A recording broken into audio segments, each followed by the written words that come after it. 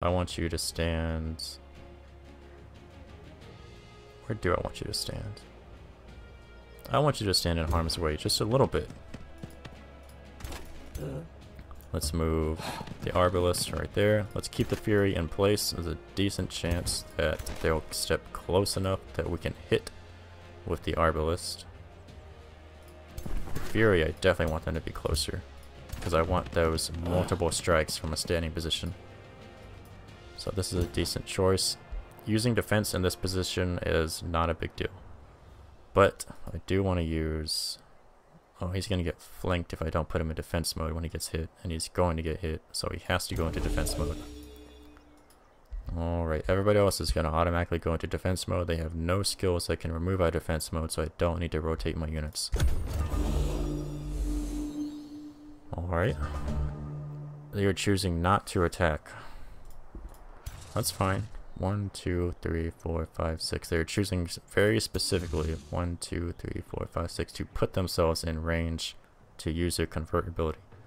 They are not yet in a position that I feel that I can attack them.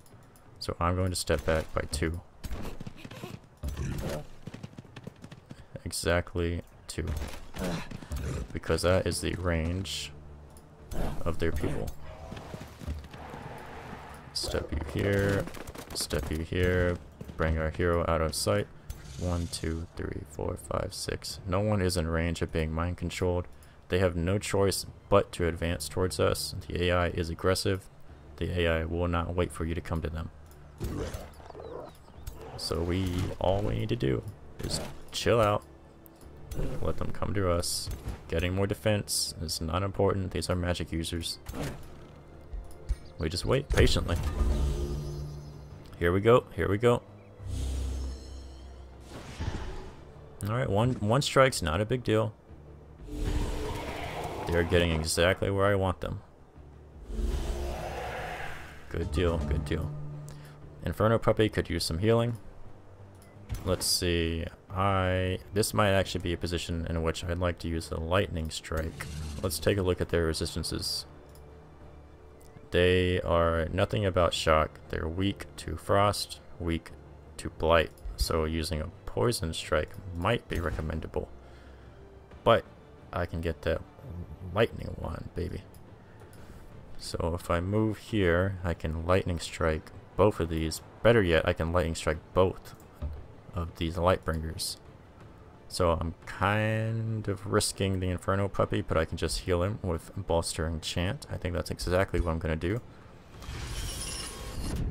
Alright, we're going to lightning strike these puppies. Bring them down big time. We are not going to let them convert our units. That is the #1 thing that we're avoiding. Our objective on this turn is to kill them immediately.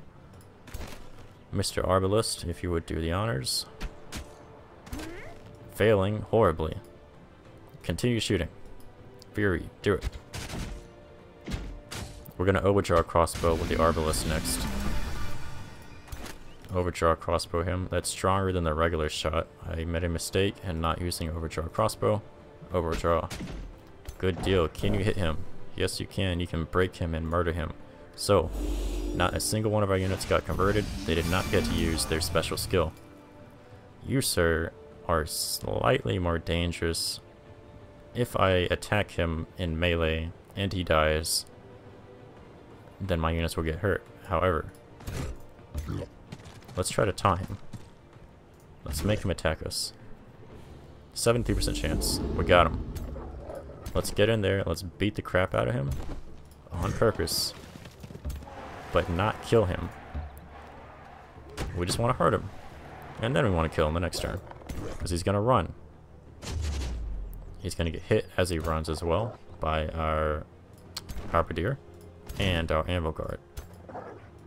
Mr. Inferno Puppy, you sir can stand somewhere where you're less likely to get hit. And that's our turn. He's going to run, as predicted. He might actually die. Oh, okay, cool, good deal. He's going to shoot the Anvil Guard. Because he has to shoot the Anvil Guard because we've taunted him.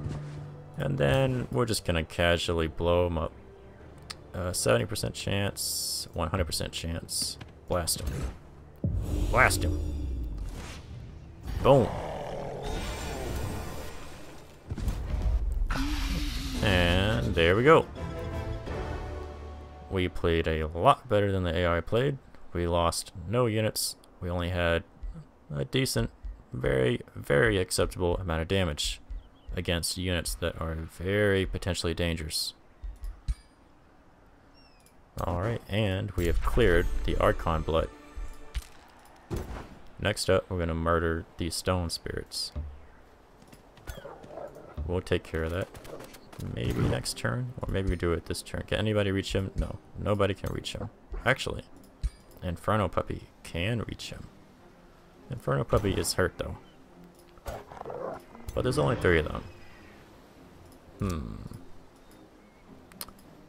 Screw it, let's do it. Fight! Y'all get to see another battle. We're gonna do this manually as well because you're gonna get to see the Stone Spirit in action with its immobilizing phase and its Quake ability. We'll also get to see the basic Lesser Stone Spirit, which I'm not worried about. The big puppy here is the Tier 3 Stone Spirit. Just for comparison, we're gonna do an auto combat and see what we might have gotten if we let the AI do it. My guess is 1 unit dead. Hey, no units dead at all. AI did a pretty good job. Let's not watch the replay. We can watch the replay if you want to, but we'll take a look at the screen. I see that my hero got half damage. Arbalest got some damage. Damage got distributed quite well.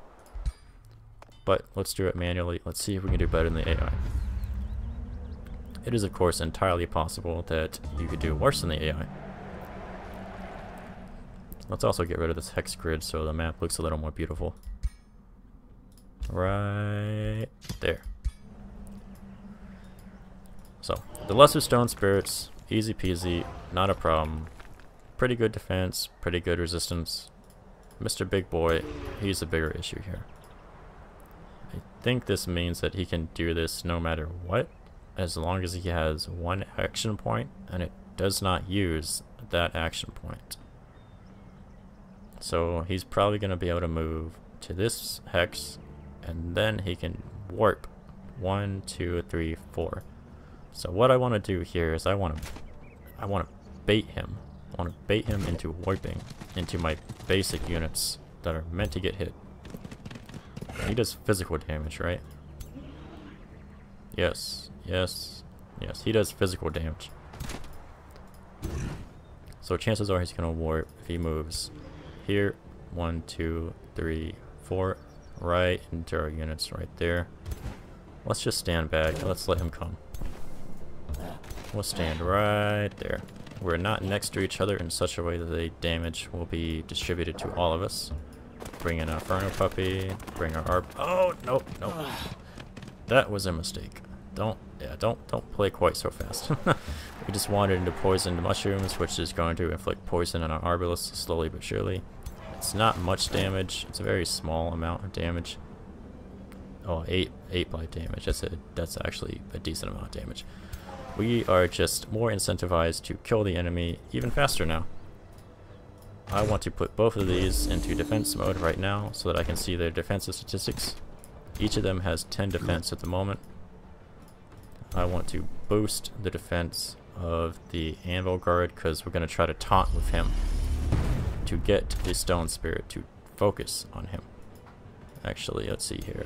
1, 2, 3, 4. 1, 2, 3, 4. He could phase into the Fury. Let's see what it does. I don't need to do anything. I can't cast spells yet on the first turn. I could restore the Inferno Puppy, but I don't think we're even going to need the Inferno Puppy. Alright, I think that chances are he's trying to phase into our back units, our squishiest units. I think that I want you to stay right there. Taunt him. 66% chance of success. Let's see. Come on. Yeah. Good. So now he has to attack the Anvil Guard. He's not going to bother with anybody else. Mr. Halberdier, face this direction. You're going to be our bulwark against these stone spirits. Meanwhile, What can you hit? If I move here, I'm safe. Right? Yes, sir. I am safe. If I move anywhere along there, I am not safe. So I'll move you, Lesser Tide Spirit, right there, to stay out of range. I want them to come for the Halberdier. I cannot cast Grant Defense again. That's okay. What I'm going to do instead is I'm going to spend a couple mana to boost the Halberdier. Now that the Stone Spirit is concerned with the Anvil Guard, I think what we're going to do is probably focus down the Stone Spirit. You cannot hit him well. Let's see, 270. Let's move you to here. Start getting some shots in. Alright, good deal, good deal. 2 movement, 50%. What are you weak to, by the way? Spirit. So we want to hit him with the Magic Blast, unless I think something is straight up better, which I don't think it is. 50%, 100%. Let's get 100%. These cliffs will block the lesser stone spirits. You, sir, do physical damage, right? Yes, sir. I want to preserve the movement points of the bows because they can attack multiple times per turn. These guys cannot do that. Fury, fury, fury. Let's do the damage that we've got. Let's see what we can get. Alright. 25. And he's blinded. Good deal.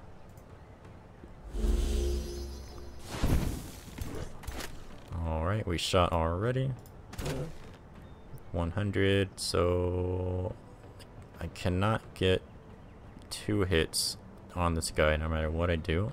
So let's move you onto the cliff right there. Get that crossbow shot. Well, it's a crossbow, I can't hit twice anyway. Mr. Inferno Puppy, please stand behind the Halberdier. Stand at the ready to help. Everybody else is going into defense mode. Yes. Alright, yeah, he did not use the phase. He's not going to use the phase move. Okay, okay. Anvil Guard is taking some decent damage. I expected that, but that is his job. 1 strike or 2 strikes? 1 strike. Good deal. Alright, alright. So first thing we do is we murder the Stone Spirit. Mr. Anvil Guard cannot do it, but the Fury can. Get it done.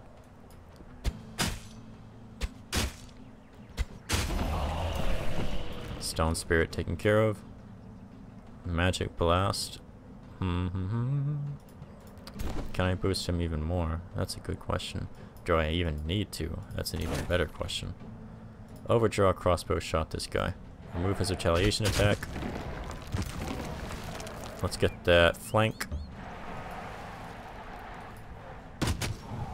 Alright, he's wet now. Both of them are wet. No, one of them's wet. Being wet increases your weakness to lightning and frost, which means I could hit them both with the lightning staff. Mr. Crossbow, if you would please, shoot him. We're gonna lightning both of these fools. And kill them probably. Here we go. Ba-boom. There we go. I'd say overall we did a lot better in terms of hit points lost. We only took some damage to the Anvil Guard and a slight amount of damage to the Halberdier. We got a heavy crossbow and some gold.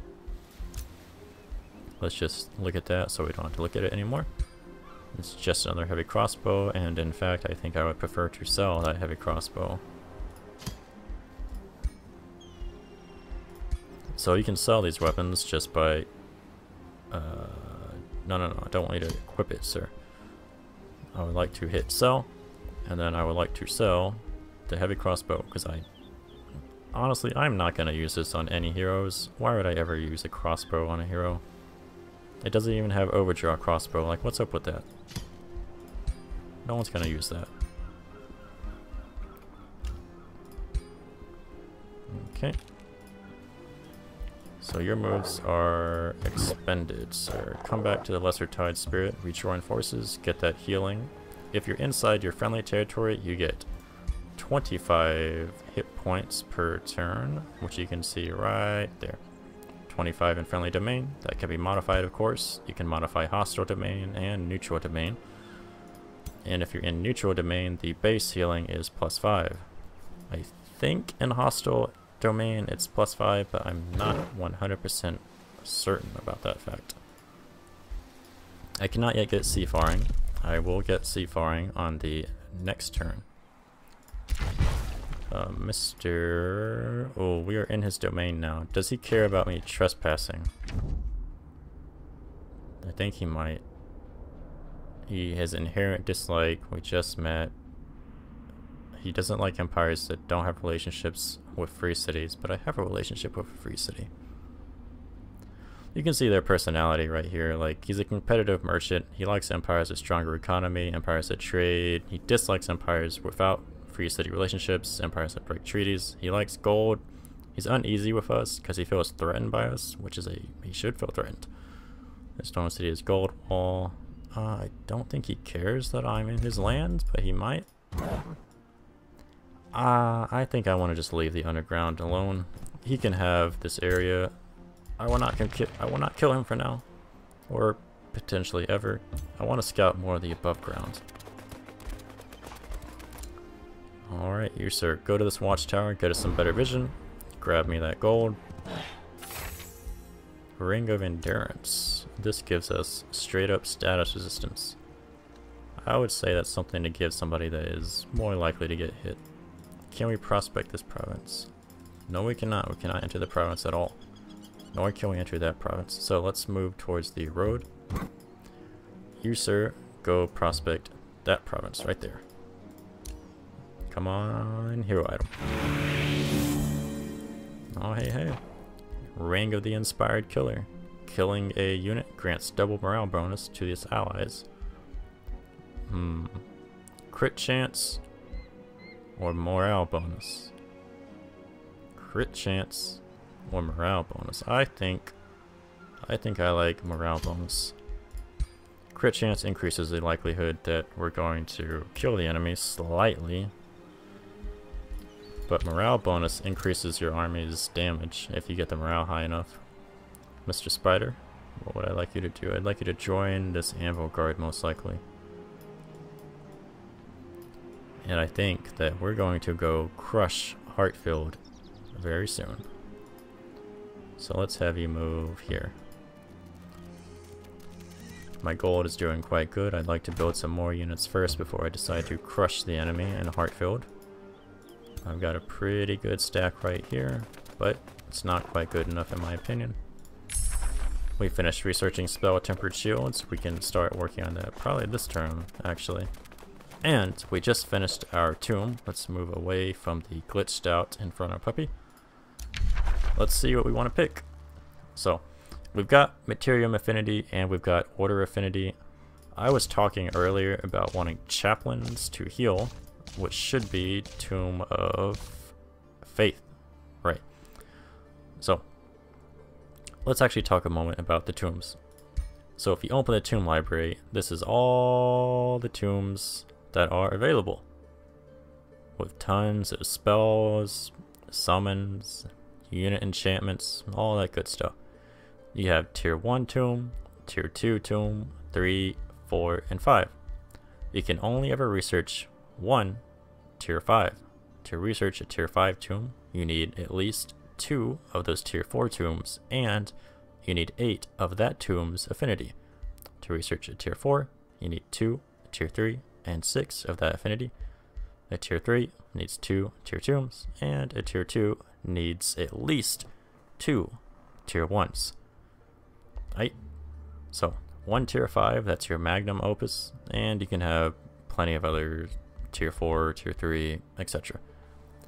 We are going to get the chaplain because I want to be able to heal my units up. I also want, where is it? Faithful Whispers. Well, so Faithful Whispers gives allegiance with target city faster. That's a great thing. chaplains. You can heal our... I hope you enjoyed Age of Wonders 4, following Braegear and I as we lead the Anointed Orcs into the future. If you like this video, why not give it a like, and if you want to see more, you can always subscribe. Feel free to let me know how the video went or what you thought of my moves in the comments below. I'll see you later in episode 9.